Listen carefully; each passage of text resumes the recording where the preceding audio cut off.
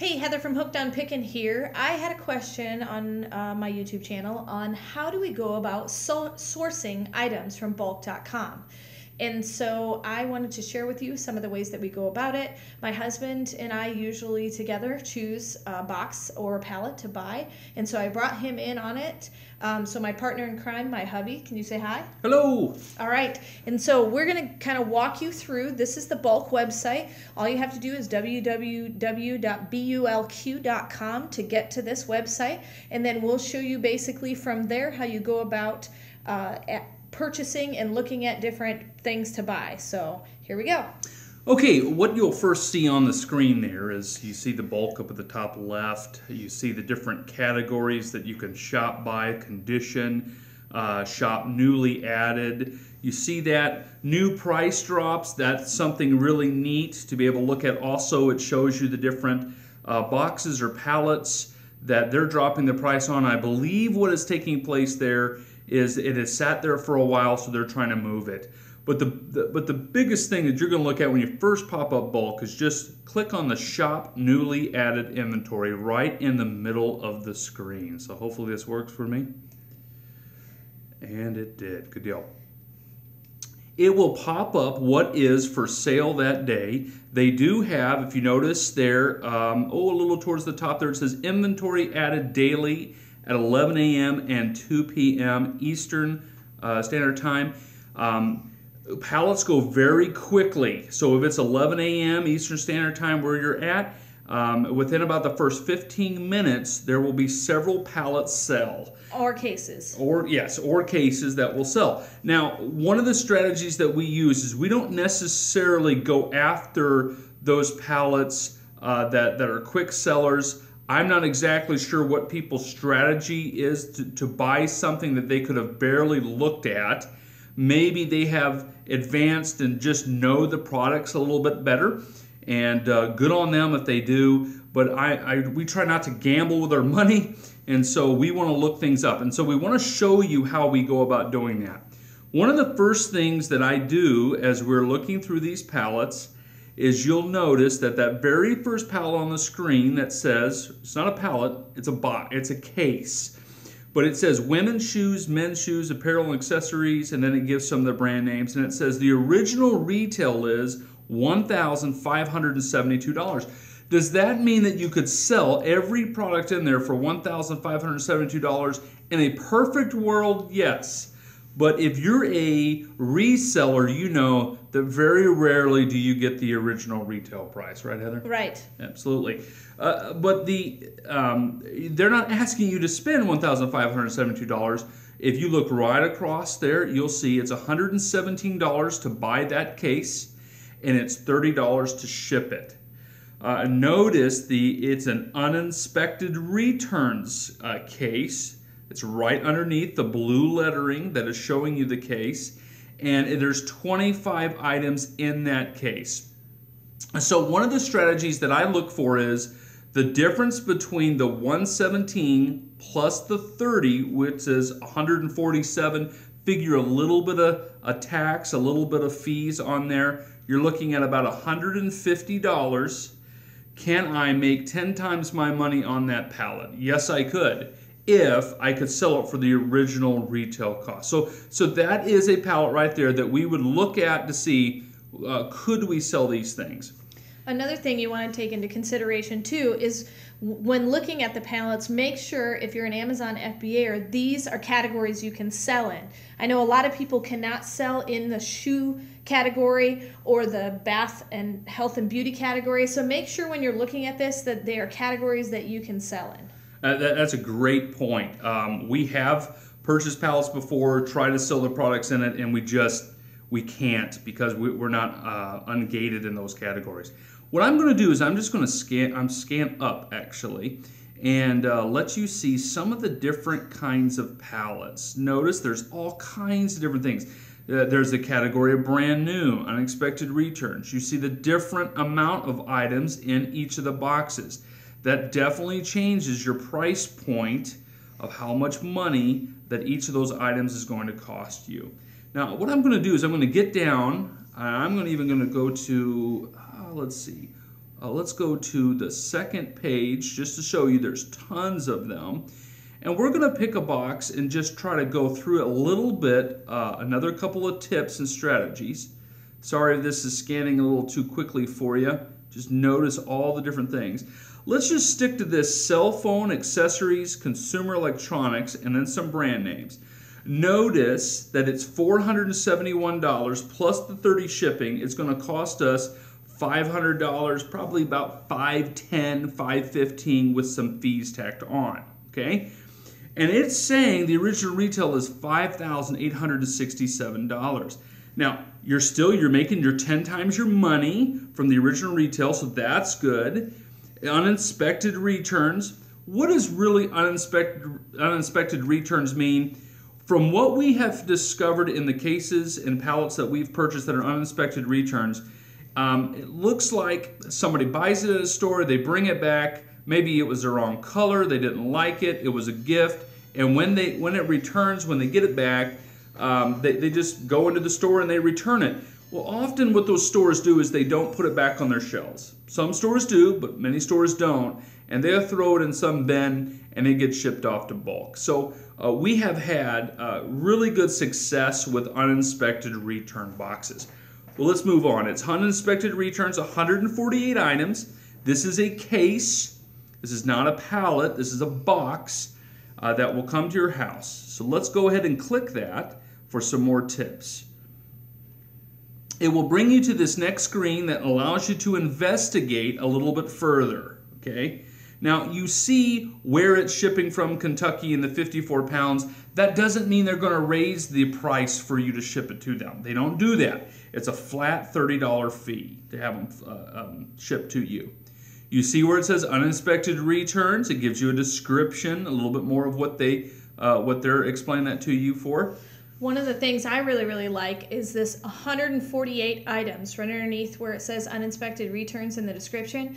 148 items, and it even averages out $3.18 an item. So that kind of gives you an idea of when you look something up on your Profit Bandit or your Amazon seller app, you can know, okay, I'm approximately spending $3.18 per item, and I usually overguesstimate because of tax and things and shipping and things like that. The $3.18 is based on the $4.71 price, so I always tack on the $30 of shipping whenever I put in how much I actually paid for the item. So I'll go probably more like $4 an item, but that way it'll give you an idea of whether or not you can flip the item for an actual profit and you won't be losing any money.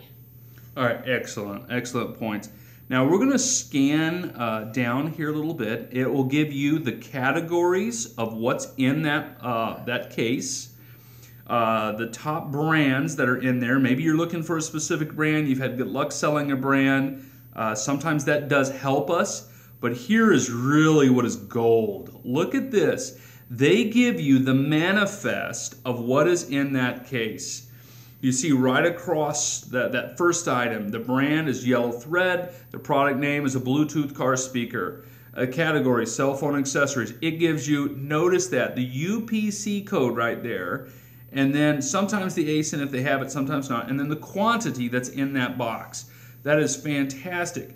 This helps you not to gamble with your money. You can actually look up every single item in that box and see, could I sell this for a profit? We're going to just look down a couple down here, and let's go ahead and click one, and I'll show you what we do to help us a little bit.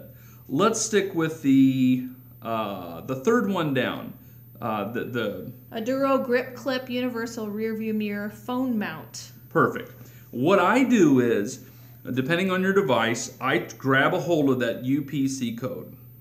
Now I can here just like that, and I just copy it. Now I'm going to move to a different screen. I'm going to go to Profit Bandit. So just bear with me for a second. I can do it real quick. I flip to Profit Bandit, and then I just come right up here to the barcode scanner, hold down, paste it right in there, hit done, and it pops up. It's loading the sellers. There's the product right there. Actually, I'd already pulled it up for a second ago. And this, you can do this with your Amazon seller app. You can do this with Profit Bandit, various other sourcing platforms you can do that with. One warning I want to make is if you're using Profit Bandit, which I really, really love because you can go down here to this white box, you can tap on that, and I can put in my $4 so that I know exactly how much I've spent, and I can see then my profit after fees is $5. That's really cool about Profit Bandit, but one warning I want to give you is sometimes Profit Bandit will say that you can sell it in a category, but specific manufacturers will not allow you to sell in their category. So definitely always, if it's especially something that you're banking a lot of money making on this particular pallet, if you're banking on getting money back for it, check it on your regular Amazon seller because it'll definitely pop up the restricted box if it is a restricted item.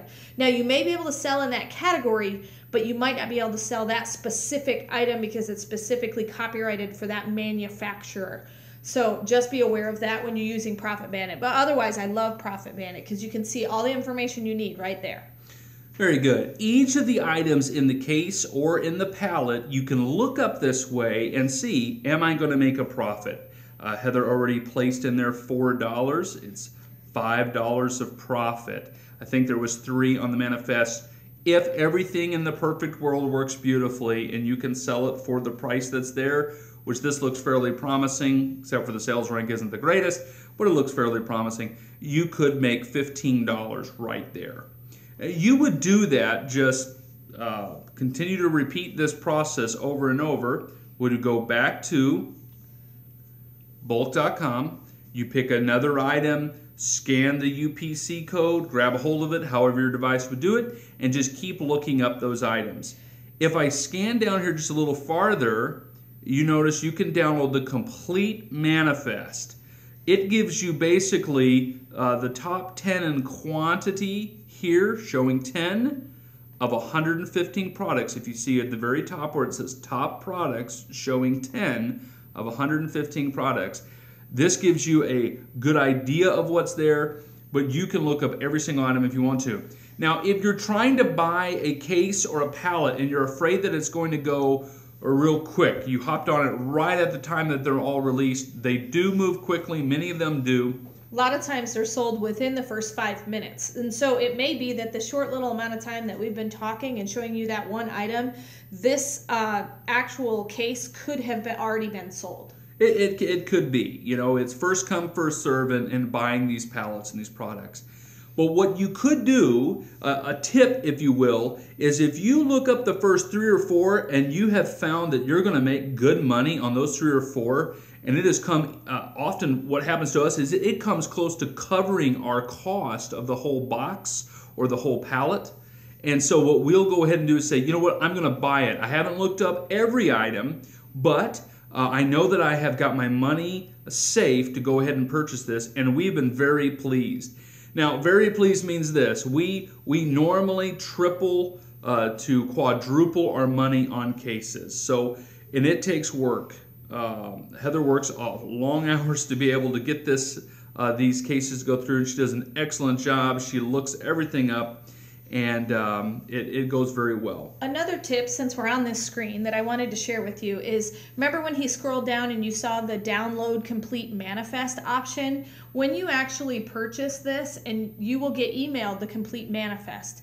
And so one thing that I want you to be to encourage you with is, while listing, a lot of times when you get the box, the item doesn't have a barcode. You can look it up on the manifest because they each come with their own little barcodes from bulk.com, and you can find that exact item. And sometimes it may or may not. If you look where it says flashy deals, Apple certified lightning cable for iPhone 5, 6, 6S Plus. Do you notice that doesn't have a UPC or an ASIN number? So how in the world will I list it? But if you were able to have the name, a lot of times you can still find it on Amazon without the UPC code. And there have been multiple times where even the provided UPC code does not pop up in the inventory manifest on Amazon or Amazon FBA, but the name does, with the exact same picture of what you're holding in your hand. And so keep that in mind when looking up things on Amazon. I know sometimes you run into things of you can't find the product, but if you can find the product, or you know what it looks like and you've seen it on Amazon, then a lot of times using the name is another way to look something up online to be able to list it and sell it. Very good. If you keep scanning down a little bit farther, it'll tell you a little bit more about cases and about the unexpected returns. And that's pretty much how we go about being able to source on bulk.com. Now the case seems to arrive between 2 to 3 business days. It's really fast. I've been very pleased with that. Heather's been very pleased with that. When it comes to purchasing a pallet, think in terms of about 10 days. I think they say somewhere between 7 to 10. We've had right about at 10 days is what's been happening for us. But still very pleased. Yeah, you have to, with pallets, you have to watch your email.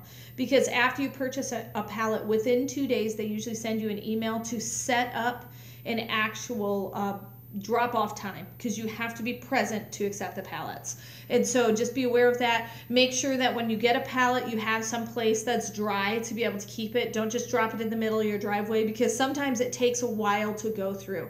So if you've got a garage or a carport or a shed or something that they can put it in, that would be the most beneficial. And so another thing I wanted to mention too is he was talking about getting 10 times your money. That's just the way that we view how which case do we even want to investigate while on bulk.com. That's not how much money we're going to make. Usually we make anywhere from 2 to 3 times what we paid for the item. But when wanting to investigate a case or a pallet, if we can look and go, oh, okay, it says we pay this and the retail purchase price is 10 times what that is, then generally that's one we're going to investigate. And so I hope this has been super helpful. Anything else you have? Oh, I'm good. All right. If you guys have any questions about this, please let us know. Leave them in the comments. I try to answer the comments within a week or so, usually even same day. So if you like our website and YouTube channel, please subscribe and tell your friends about us. And remember, in the end, Jesus wins.